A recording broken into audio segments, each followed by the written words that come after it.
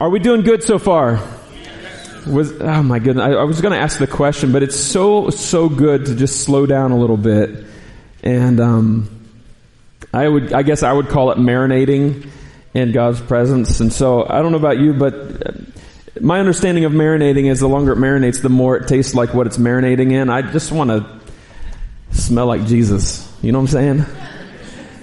Speaking of smells, I don't know if any of y'all have ever done this when maybe you've done this on a date or something, but and really this isn't even a date. This is just going out. So maybe this will resonate with some of you.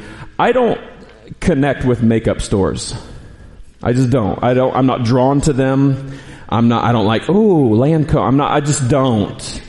One of Summer's favorite stores to go to with regard to makeup is Ulta or Lancome. And the only way that I make that fun for myself is while she's distracted in like the latest deals that I will hear about later on, like, look at all this stuff I got. I'm like, that's so exciting. And I will slide over to the cologne section. And I will, just out of curiosity, I just want to see what things smell like. And so I will begin to cover my body with all the other aromas, that I can find. And then I will purposefully walk behind her. I've done this a few times, so she's caught on now, but I will walk behind her so she can't smell my wafts until we get to a closed-in section, like our car. And so I'll just pop in the car, and then she gets in the car, and she's like, oh my gosh, what did you do? And she's like, roll down the window, and it's just a scene, right? Well, we're going to talk about aroma today. Hopefully not in that atrocious of a way, but just a really genuinely sweet moment that once again we're going to go to this young woman called Mary. And we learn from her once again today in this conversation of posture patterns. So we are not going to douse ourselves with various colognes and perfumes, but we are going to rest in His presence and hopefully rest in this one story that is so sweet and precious. And so if you would, we're going to read it twice. John and Mark share this story with us. I believe it's Mark 14 and then Luke, or not Luke, but John 12 and then Mark 14. And I'm going to try to be really concise with my time, and there's going to be some of this that we trailblaze, but I want to read this story for us this morning twice, and then we're going to pick it apart. Starting in John chapter 12, it goes like this. 6 days before the Passover, Jesus came to Bethany where Lazarus was. Bethany is not a person, but it's a place. And Lazarus is the one that Jesus had raised from the dead. Verse 2 says, they gave a dinner for him there. Martha, not surprising, was serving them. And Lazarus was one of those reclining at the table with him. Then Mary, the younger sister, took a pound of fragrant oil, pure expensive nard, anointed Jesus' feet and wiped his feet with her hair. So the house was filled with the fragrance of the oil. I was curious about this scent. I couldn't afford to buy 1 pound of this oil, and sadly I left it in my car at the house this morning. But throughout the week, as I was studying this verse, I would just dab my finger on this little jar of oil and just put it under my nose just to get a sense of what filled this home. And I guess it just depends on what you like, what smells you like. I think it's a very complex smell, and it's, you're smelling something when you breathe in and smell this oil. One of Jesus' disciples, Judas Iscariot, and I love how John says this, who was about to betray him. Mark is a little bit more tactful with it. Judas said, "Why wasn't this fragrant oil sold for 300 denarii and given to the poor?" He didn't say this because he cared about the poor, but because he was a thief and he was in charge of the money bag and would steal part of what was put in it. It's like, okay, John, we get it. You did not like Judas. Like, this is for all of history to read, right? And this is what John writes about Judas. And Jesus answered, "Leave her alone. She has kept it for the day of my burial. For you always have the poor with you, but you do not always have me." And then real quick, we're going to jump over to Mark chapter 14. It's almost the same, but there's just a few additional pieces to this. And so Mark 14 verse 3 reads like this. "And so while he was in Bethany at the house," now we know whose house it is, "at the house of Simon, who had a serious skin disease, and Jesus, he was reclining at the table, and a woman," now we know that it is Mary, "came with an alabaster jar of pure and expensive fragrant oil of nard. She broke the jar and poured it on his head. But some were expressing indignation to one another. 'Why has this fragrant oil been wasted? For this oil might have been sold for more than 300 denarii and given to the poor.' And they began to scold her. And then Jesus says, 'Leave her alone. Why are you bothering her? She has done a noble thing for me. You always have the poor with you, and you can do what is good for them whenever you want, but you do not always have me. She has done what she could. She has anointed my body in advance for burial. I assure you, wherever the gospel is proclaimed in the whole world, what this woman has done will also be told in memory of her.'" Okay, in really fast fashion, we're going to look at three things, provided we have the time, and I'm responsible with the time. When it comes to posture patterns, here are three things to pay attention to out of these two accounts of Mary anointing Jesus' feet. A humble spirit. If you lack a humble spirit, you will never find yourself at the feet of Jesus. Ever. Because your heart is not compelled to do so. If you walk this life full of pride and arrogance as if you know and have all of the answers, you will never find yourself at the feet of Jesus. And not only that, a humble spirit is where we begin with a true heart of worship. Isn't it fascinating? I don't know if you've been keeping record of this, or maybe you've read through Mark, maybe you've read through John, and there's another account of Mary in Luke. 3 times, we have 3 different moments that are spoken about when it comes to Mary and Jesus. I find it extremely fascinating that each account she is at Jesus' feet. When he showed up at their house, she sat at his feet as a disciple to hear from him while her sister was busying around, right? The next one, Lazarus died. Jesus appeared to be late on the scene. Martha, I think this is really interesting. Martha is the one that runs out to Jesus and pleads that like, why are you late? If you were here, he would still be alive. Jesus stays there. Martha goes back to Mary. Mary is with people who are consoling her because of the pain of loss. And Martha says, "Mary, Jesus is calling you." And so at the knowledge of Jesus calling her, Mary runs, doesn't say anything to the ladies who are there or to the people that are there. She just bolts. And they're like, maybe she's going to the tomb. So they follow her, but she ends up not at the tomb where Lazarus was, but at the feet of Jesus. When Jesus called her, it led her to his feet. And then this last account here, there's this scene happening that we will talk about in a little bit more detail. And regardless of all the festivities that are going on, she is at his feet. So if you're into, I guess you call this alliteration or something where the words start with a D. To begin with, she is a disciple at Jesus' feet. The next one at Lazarus' death, she is showing her dependence on Jesus. And then anointing Jesus' feet, she is showing extravagant devotion. Whether you're a disciple or dependent or devoted to Jesus, his feet, at his feet is our posture.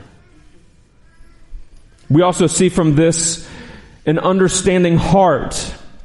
This was a happy gathering. If you're unfamiliar with Passover and what was mean, this goes all the way back to Moses when God instructed the children of Israel to swipe blood on their doorposts, and wherever the death angel saw that blood on the doorpost, he would pass over that home and death would not come on that home. And so we're talking thousands of years they have been observing Passover, and it is a celebration. God, thank you for sparing our life. And so masses of people are gathering around the city to observe the Passover. And it is a time of celebration. And so Jesus is in this gathering. Lazarus had been raised from the dead. Clearly Simon, who had a skin disease, doesn't have a skin disease anymore. And it's a party going on. And without announcement, this girl with a 1-pound jar of oil discreetly pours out oil on Jesus' feet. Why would she do that? Even in the throes of this festive time, Mary senses anguish in Jesus. You can write this one down, Luke 11:50, or it's either 11:50 or 12:50. You do the homework. But Jesus said of himself that I am fixated on what I'm about to be baptized into. It overwhelms me. I am overcome by it. And so there's something of a perception and discernment and understanding that Mary had, that even in this party scene, she could see to the heart of Jesus that what he was about to step into was causing him anguish.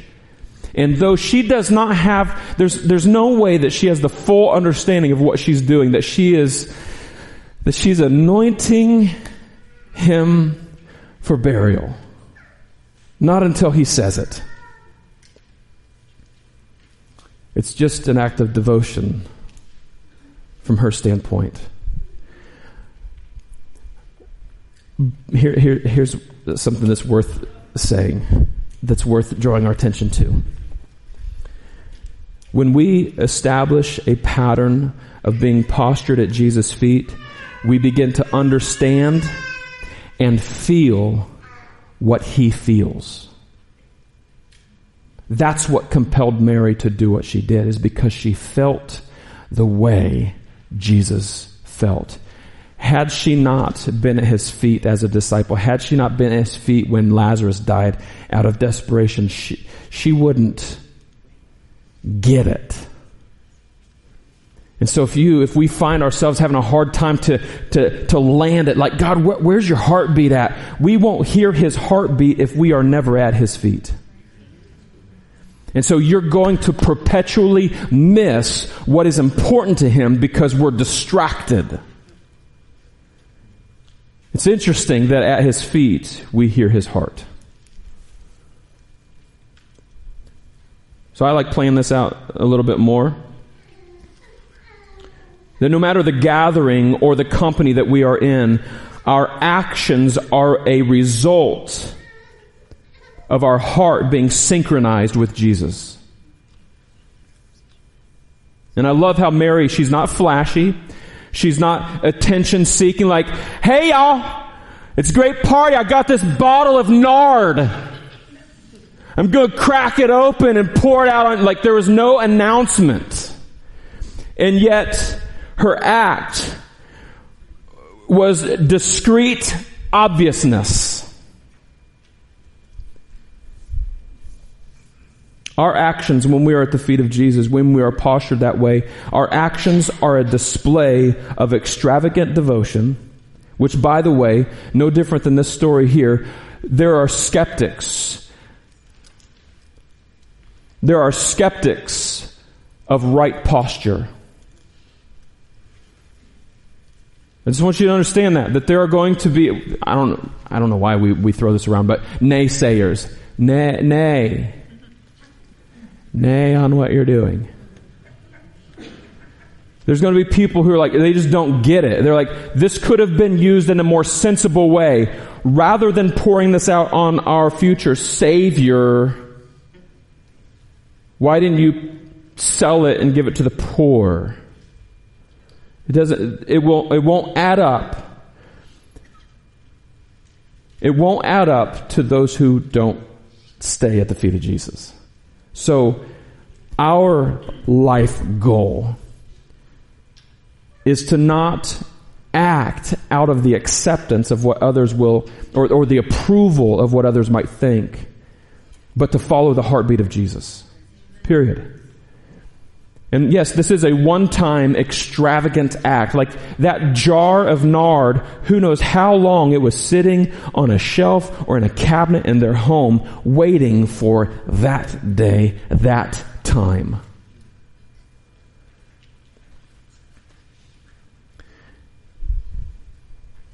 When we are at the feet of Jesus, it's a display of extravagant devotion.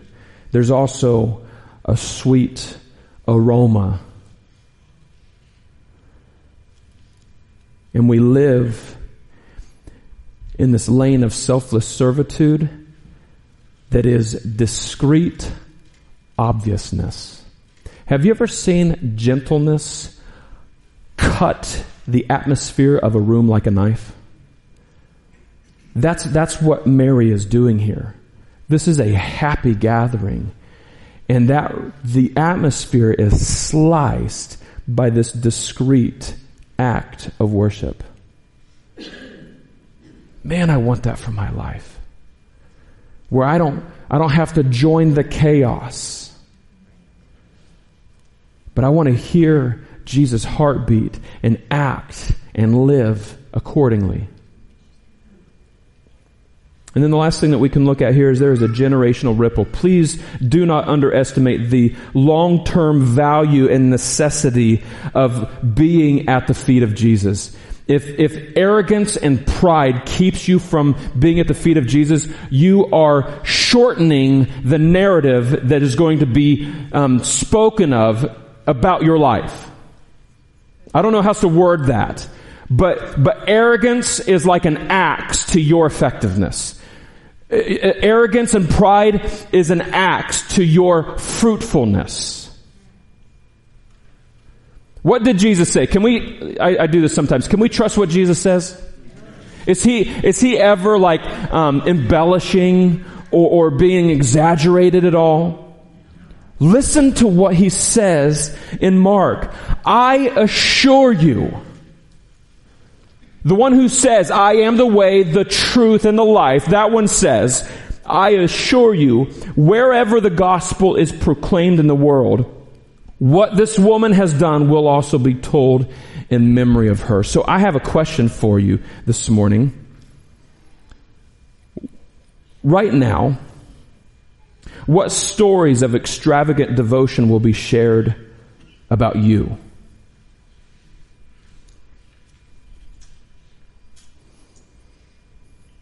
If it's in short supply, I have one destination to encourage you to get to.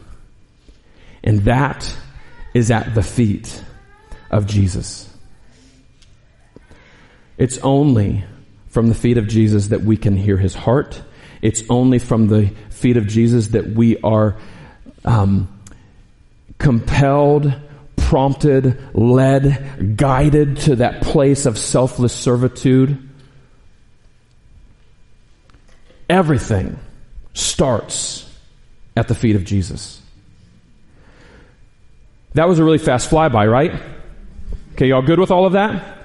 Can we do this? Can we just in your mind, just gather all of that tie it together with a nice rope around it. Just bring all of those things together. The discreetly obvious, extravagant devotion, living unaffected by critics and skeptics, and living with such humility that continuously leads us to the feet of Jesus. Let's just bear hug those four things and talk about this next week. Because what we've been doing over the last several weeks is we've been talking about posture patterns. And if we want to see our life transformed, if we want to see our homes, our marriage, our identity transformed, if we want to see our workplace transformed, if we want to see our community transformed, where it begins is at the feet of Jesus. So it is not by accident that our first week of decrease has to do with our posture. Because if you have a hard time, if we have a hard time with this one, we're going to have a hard time with all of them.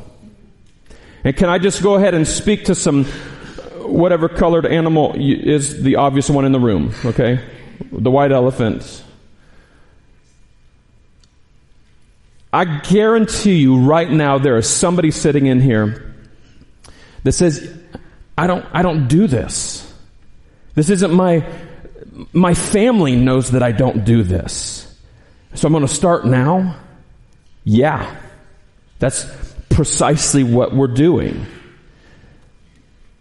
So what is it that we're doing? I've been teasing us on this for the last couple weeks. We are going to begin and end each day on our knees at the feet of Jesus. The team is going to be walking up and down the aisles because I don't want us just to be, go ahead and start handing these out, because I don't want us to just mindlessly and awkwardly be kneeling down at our bedside. And so we took some time to create a little guide to help in the morning and in the evening. I want to ask Hannah if you'll come on up here. Me and Hannah are the first to get up in the morning, provided Olivia wakes us up. But Hannah and I wake up in the morning, and so I told her, I kind of primed her throughout the week, and I reminded her this morning, I was like, hey, just so you know, this is what we're going to do this week. Because we're the first ones up in the house, you and I are going to be at your bedside and walk through this pattern of posturing ourselves at Jesus' feet. Do we have our sweet? This is not what our bedroom looks like at all.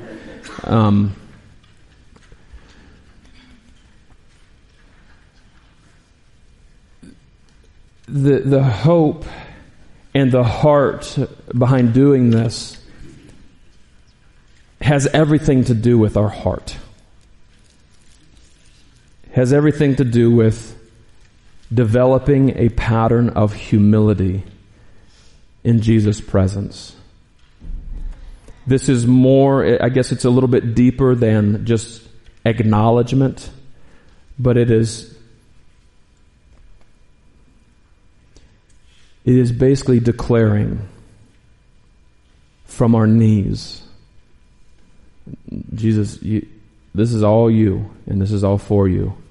So I know everybody, for the most part, unless you're super, super young, you can read. I get it. But I want to demonstrate what our morning is going to be like this next week. And whatever time you wake up, maybe you have swing shifts and whatnot, the point is, when you get out of bed or when you get into bed, do this. All right? So good morning, Hannah. I love you. I don't wake her up like that. I'm going to have you come up here by the foot of the bed. And I'm going to talk about these in a minute. Go ahead and take your knee. Or take knees, whichever. Just get on your knees. I'm going to talk about these knee pads in a second, but they are intentionally placed by the bed on the nightstand. How you doing? Good. Did you sleep good? Mm-hmm. Do you have any dreams? I do ask them that every day, if they have any dreams. You didn't have any dreams? No, I did, and they didn't make any sense. What we're going to do, starting off this week, is before we go through this prayer, we're just going to be quiet in God's presence, okay? And in that time, what I like to encourage is, or what I try to do is just imagine myself sitting with my Heavenly Dad and just enjoying His presence. So for me, I'm sitting at the end of a pier with my feet dangling over the side and just sitting with my dad. And so we'll do that for a few minutes, okay? And if it feels forced, it's because we don't do it regularly. If it feels strange, it's no different than working out. You're going to feel muscles that you didn't previously feel. Don't let that be a trigger for you to stand up and be like, okay, I'm done. I tried it, can't do it, I'm done. But rather, wherever it feels different or odd, let that be your cue to continue in it. So we had our few minutes of just being quiet with our Heavenly Father. And so this morning, just to get us started, you can do tomorrow morning or maybe even tonight, but I'm going to pray this prayer, okay? So Father, thank you for waking us to a new day. You are gracious and compassionate. You are slow to anger and great in faithful love. You are good to everyone. Your compassion rests on all you have made. I know you will help when I fall, and I know that you are near when I call out. Today, I will be determined to live for you and to listen to you and to look for you. So I pray that in Jesus' name. Amen. And we may just have another moment or two of being, just resting in His presence. And it's that simple, y'all.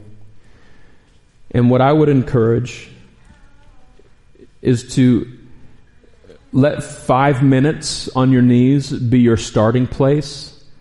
But I'm just going to go out on a limb and say that you'll be surprised some morning when 20 minutes have gone by when you're just resting in His presence. And to start your day that way, where you're basically making these statements. Let me throw out a big word about who God is. You are sovereign. You are holy. I don't do a lot of bowing and kneeling, but when I do, it's for you.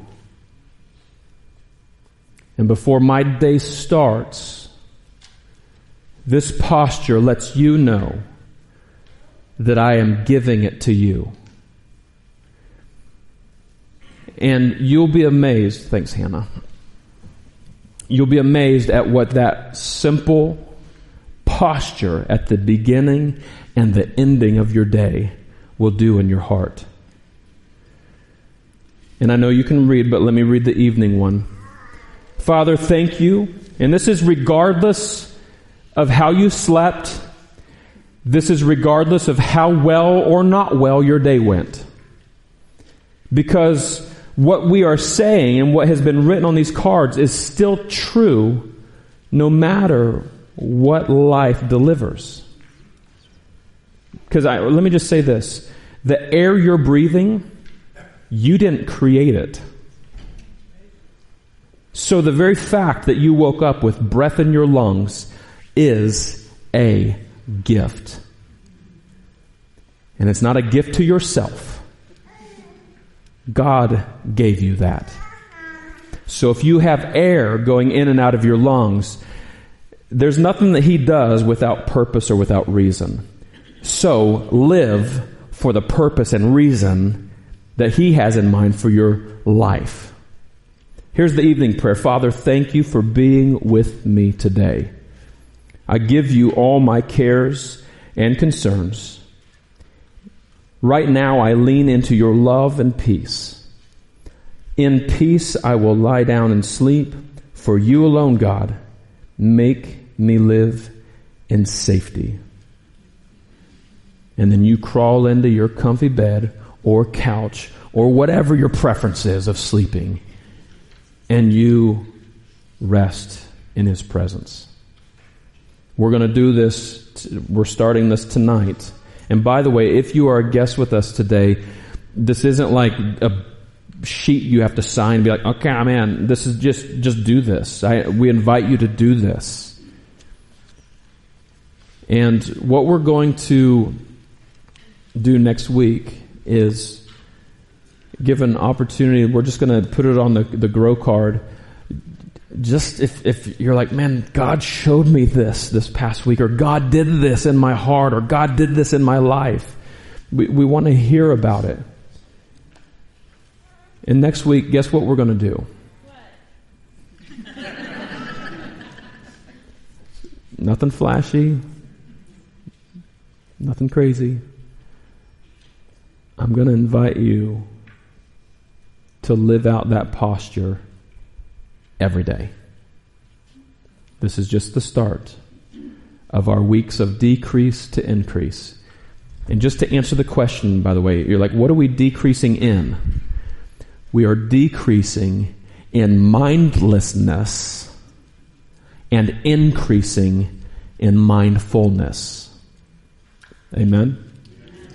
Because I don't know about you, but a whole lot more of my life is just me waking up and going to make coffee. But how profoundly different will our days be, and will my days be, if I wake up and look at my nightstand? And this is the grow card question for the day. I'm like all over the place. What will trigger your mind this week to begin and end your days kneeling at Jesus' feet? For me, I'm just really practical. I've got some knee pads that I'm going to put beside my pillow. I'm not going to put them under my bed because I won't see them. I'm going to put them either on the bed. I'll convince Summer that they're not sweaty and they won't contaminate the bed. But I'm going to put them somewhere in visual sight so that it will remind me to begin and end my day postured at the feet of Jesus. So, grab your grow card. What will trigger your mind this week to begin and end your day kneeling at Jesus' feet? And it's kind of a funny day to receive these.